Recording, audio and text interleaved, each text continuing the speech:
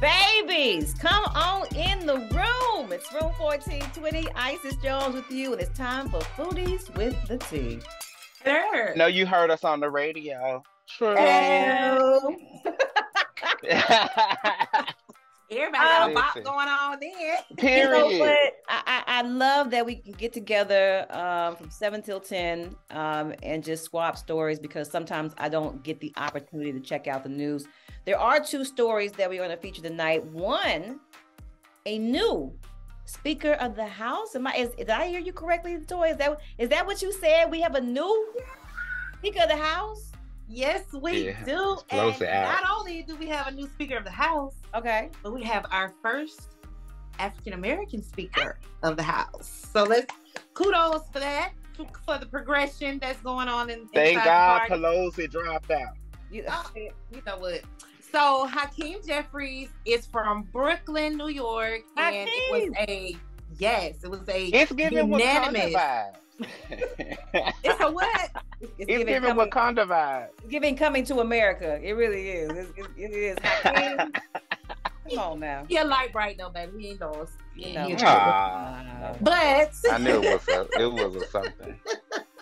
But he was unanimously voted in as the House Speaker for the Democrats. So it's very exciting to see. Is he cute? He is. He fine. Oh. Okay. And you know, I don't do the light brights. He fine, baby. He give an old man fine. It's almost kind of like on the Barack level. Well, he ain't as fine as Barack.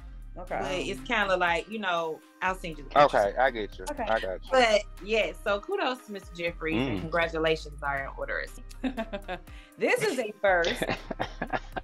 There is a woman, I know you probably have already heard the story out there, but there was it's not even a sister, it's a woman that is basically claiming that she's going to file a $3 million lawsuit against Kraft macaroni and cheese because with the instant mix, it takes more than 3.5 minutes to actually put this whole concoction together. So she's suing, saying that it's, false advertising and that they need to change that. And better yet, she's just suing them for $3 million.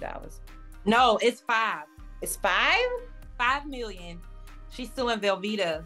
It's the Velveeta portion of the mac and cheese that comes in the cup and you microwave it. Which are nasty. Let me just throw that out. Wait a minute, she's talking about the microwavables? Yes, the microwave mac and cheese. She probably ain't putting enough water in it. Her microwave probably don't have enough wattage. Period. She's gonna get ate up in court. Okay, because there's gonna be a whole bunch of what kind of microwave are you using? Right. What year it's probably got roaches in it. I don't know. I hope not. I really hope not. Allegedly. But Okay. it is a Florida woman who is suing them for $5 million. You know what? That would be Florida. So we could just really pretty much sue over anything. You can find the loophole. You can definitely file for it. Period. I am filing a lawsuit against Nike and all these other shoe companies. For what? Because if women can go and buy men's shoes, we should be able to go and buy women's shoes in our size. Okay. Yeah. And that's how all the Jordans get bought up. The women buy because a lot of them don't come in women's sizes. Well, women's shoes, per se. You know how they genderize them.